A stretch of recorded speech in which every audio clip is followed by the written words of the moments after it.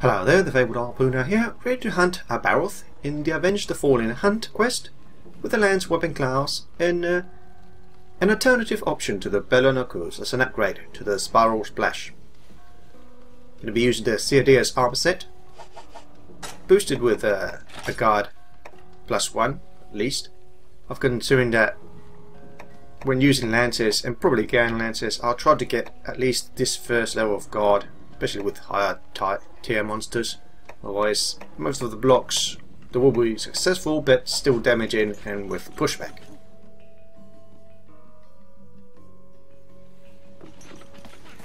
Now, the weapon of choice, I'm going to forge it since I like the previous version of the weapon, is the Ceadeus Horn. While you can upgrade it from the Spiral Splash, I used that upgrade to create the Belonocus, so I no longer have it. Here will cost me a couple of crooked horns. Relatively hard to get, because you can only get them from the horn break. You can carve twice, with a decent percentage chance. But if you don't slay it in one go, the next hunt there's no chance you get any horns because it's already broken. So for this particular material, it can be a bit tedious to farm for the monster, but still not too bad. So let's see, should I compare? Not really. I can compare it to other weapons. Compared to the Bolt Zenger, for example, it's the same raw damage with a better elemental in water damage. So a bit more elemental damage, unless it changes to water. So it's pretty much an alternative option to the Bolt Zenger, except you use water instead of fire. Compared to the Tusk Lance, it's a bit stronger in raw damage and a better elemental option. Now, since we're dealing with the Barroth, let's make the weapon. You have 3 elements you can use against it. The standard option will be ice. Its damage is constant no matter if the Barroth is armoured or not, although it's not the most damaging one of all of the set. But considering, let's see the foods actually while we're here. Actually could use Explorer, and Ultra Lucky Cat will be nice. Will have no use for Specialist, but I don't really mind. What was it? Combiner, Supplier. Let's go for Explorer if I can. So yes, ice will be a good all-round option. My next suggestion will be water over fire, mostly because since the Barroth starts with a mud on its body, you will start off dealing more damage than if you go with fire. Problem with water and fire is that, let's see, Avenge the Fallen Hunter. Let's actually go into the quest. Do I have proper items actually? I didn't replenish anything. Let's get this sorted out. And I want to cancel. Forgot to actually change up all the items. So while we come at it, let's see. Don't need any of the gunner items. Yeah, critical horns. I've been farming the Ceadeus for a bit. Basically hunting for horns. Dash juice. Don't really want to be using dash juice with the lance. Probably don't need it. If I don't have dash juice, I probably do want to bring some energy drinks instead. Some stamina recovery of any sorts. Don't think I need a Firecaster here. Psycho Serum. Probably don't need it either. We'll know where. Oh, voice going a bit. We'll know where it starts. Well, I probably do need. I can't remember. Is it daytime or night time? Let's take. I'm gonna hope for daytime. If it's night time, I'm not gonna be too concerned.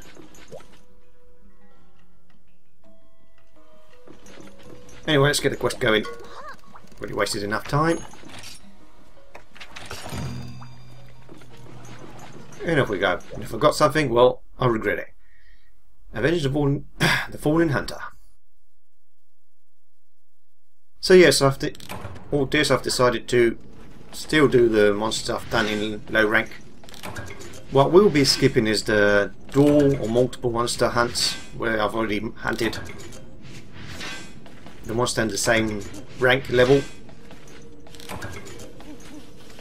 Unfortunately, since I've gemmed out the speed gatherer in exchange for the guard, this is going to be a bit slower.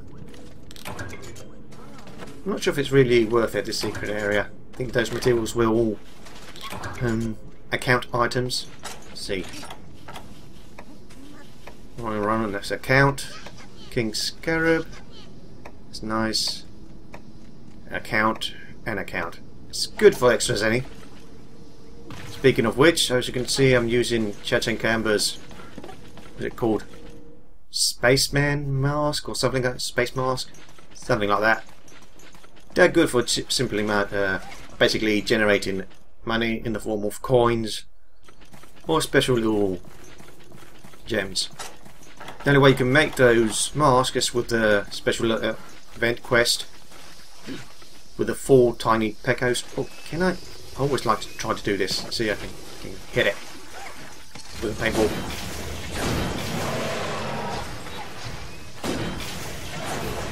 Okay, I don't really need to counter since I have the hearing protection. I like to do so, especially for good practice.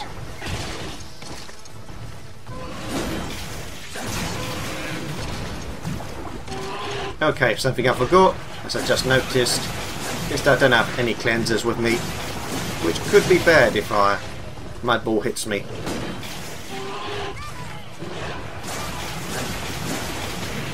As for example, any hits? No? No, so roll through the tail swipe. Anyway, elemental damage options. Right now, the best elemental, while it has the mud on, will be water, which is what I have. It's a powerful raw damage lance with extra elemental damage, boosted by the arm set with water +1. And this is where the hearing protection came in handy. As it bounced, I couldn't really counter properly. So it's not too bad to have. Now I do have another skill, Part Breaker. Is it Part Breaker? I can't remember. Ah yes, it makes it easier to break off parts. I was lucky there, it was a risky gathering. Okay, some mud off. And counter this. It's nice to counter the charge since you're guaranteed to hit some part of the body behind it. Quite good for trying to reach the tail. Although sometimes you will hit the legs more often than not. The next element I would use would be ice, although it would depend on the amount of elemental damage the weapon has. Large elemental weapons would be good, but if they are small, you probably just want to ignore it and just go for the raw damage. I hate when it just decides to take its time to attack. Okay, so we've pretty much got rid of most of the mud, well at least head and body. I'm going to try to go for the arms and legs. The tail doesn't really concern me since I can cut it.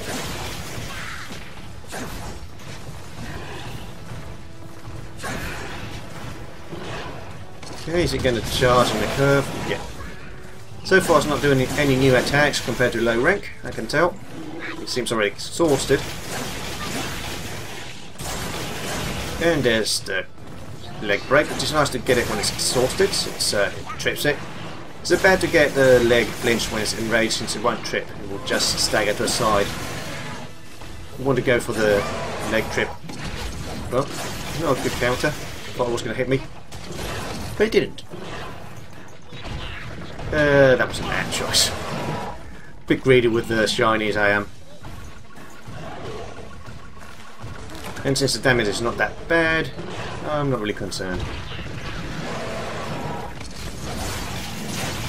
Finally, the last element I would use, if I have to go elemental and I don't have better options, would be fire. Problem is, until the mud breaks off, you would be doing 0 elemental damage.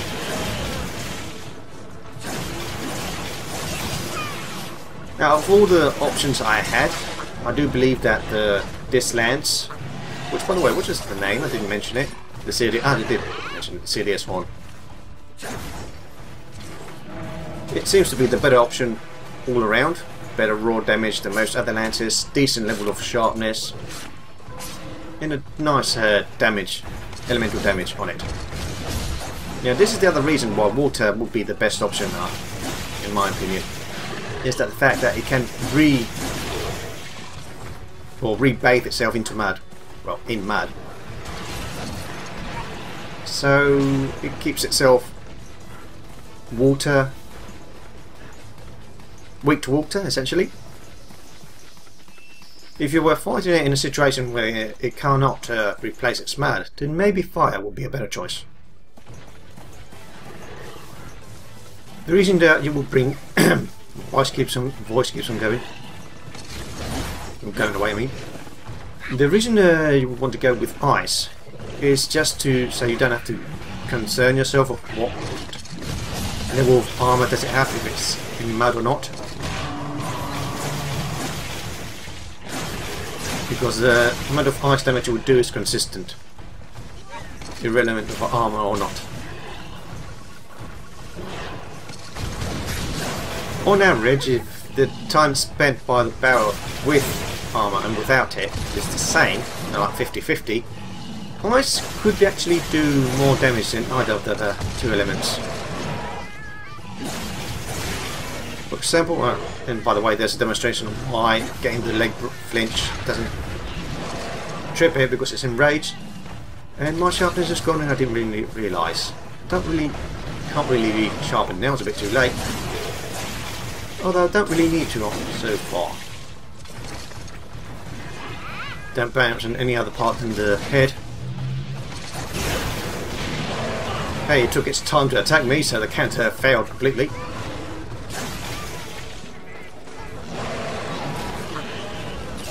Okay, I'm not sure. Oh, probably because it stopped being enraged.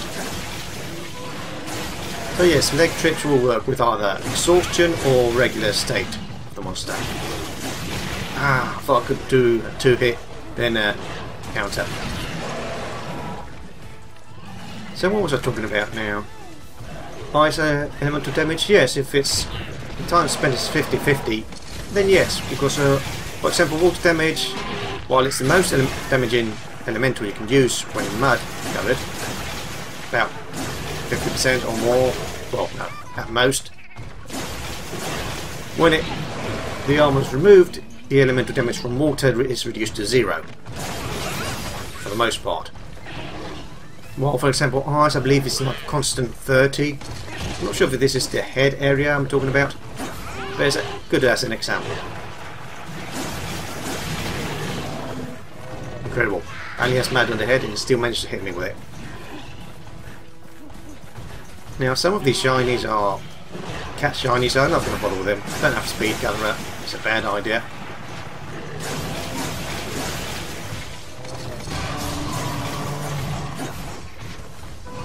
Shame about that counter, I did manage to connect but failed the 2 next hits. And I do need to sharpen now. I should have sharpened before moving from the previous area. But right now is not a good idea while it's enraged. And since I'm not really bouncing from other than the head, as I was saying, that will still bounce anyway from green sharpness. Okay, it's moving away. Yeah, okay, let's sharpen here.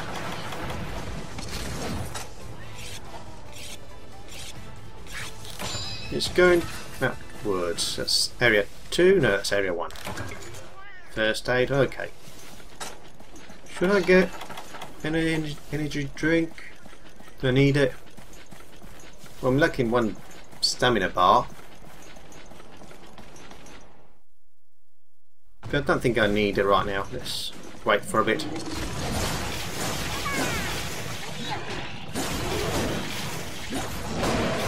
That's going to hit me, yeah.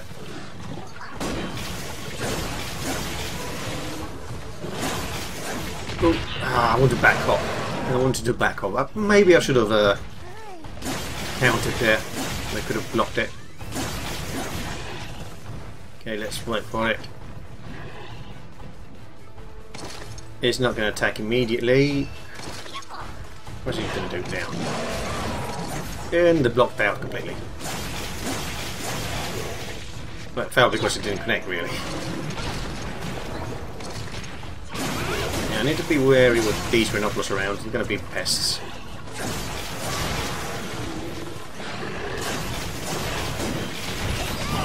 It keeps choosing to charge when I can't do it. It's typical Barroth. I can't counter on me. Because I'm either bouncing or already used the second attack. Need to read head on. Or head on, or read ahead, I mean, its movement. Now, the lance could actually knock off its headpiece, but you need to shield bash it a lot, which is tedious to do. Could try it, but it requires some accuracy when using this attack. And now we're not in a good place to do it.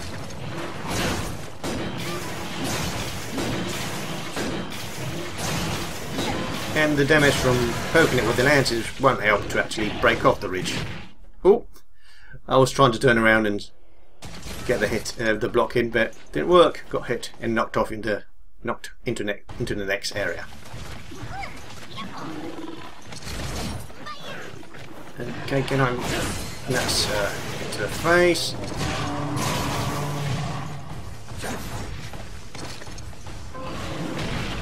Okay. Oh, I didn't have stamina, that's why. Guess that's why I should have some energy drink, just in case that happens. No, I guess it decided not to.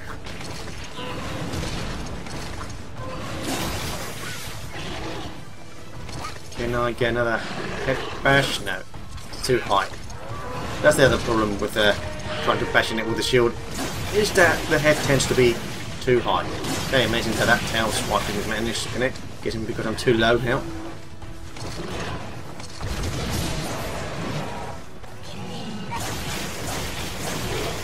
Okay, nice. Got a nice flinch there, and it's already limping. Didn't paintball it, but we can track the dust clouds that it generates. It's going this way. Okay.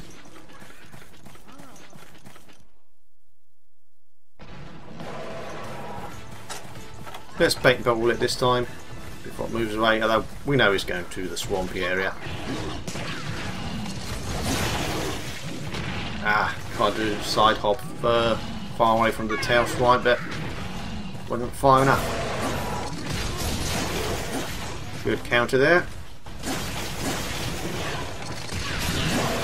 Another one there.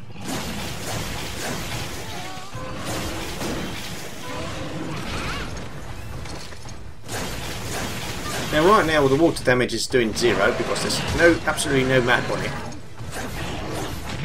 Ow. But I think we have done a nice amount of damage. Okay, I should have held on after the second stab and go for a counter. Tend to be too greedy with the 3 hits. Well, no, I don't need to concern myself with the roll. And it's moving away once again.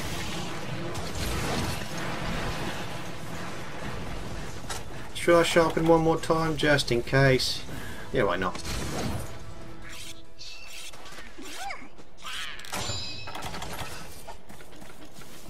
Get an energy drink as well, I have plenty of those. And let's end this quest. Vulnerability sleep quite rapidly, but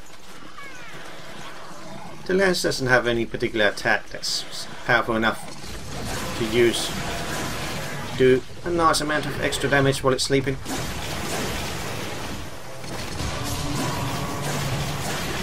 Again, I'm countering the roars even though I have hearing, mostly for practice. It's a good idea to try and block these roars and counter them. Just for those moments that you don't have earplugs of any kind with you.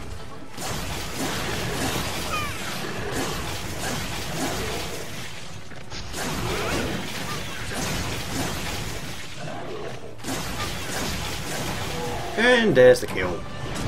First time. 35 minutes remaining, 9 seconds. So we did it shortly before the 15-minute mark actually. It's a nice quick hunt. Got few calves. Carapace. I'm going to try to head up to 4. Is it 4? What's up? That's up there. Maybe we can mine some rocks. I think this is one of the few first times I've been... Oh, there's a large Banabra. Could bring poison actually to get some Banabra, high rank Banabra parts as well. Might think of that. Poison bombs. Just for after the quest and carving them. But for now I'm going to mine some rocks. And I could gather some bugs as well. See what the kind of bugs we have around here. It's mostly zenny. There's a count items. Iron ore, don't really need. Carolite. I guess extra carolite right now is not that bad. And only 2 rock pieces. Well, it's what you get when you don't have a speed gatherer. Let's see the main rewards. Well, we've got Barroth Claw from the break. Master Bone Pluses. Bone Husk S. Do I really want to get when I have over 900 of them? No, I think I've settled. Ridge Plus 2. I've already got 2 from the calves. That's nice. A Barroth Claw Plus. I'm guessing I didn't get a high rank claw from the break. Ridge Plus. Another Ridge. And Fertile Mud. Which I've plenty of right now as well. And the Talisman, that's Defense Lock Plus 3. I think I have a better one or an equal one. So, ooh, that's a lot of zenny there. We'll pass through it. A lot of different items, account items.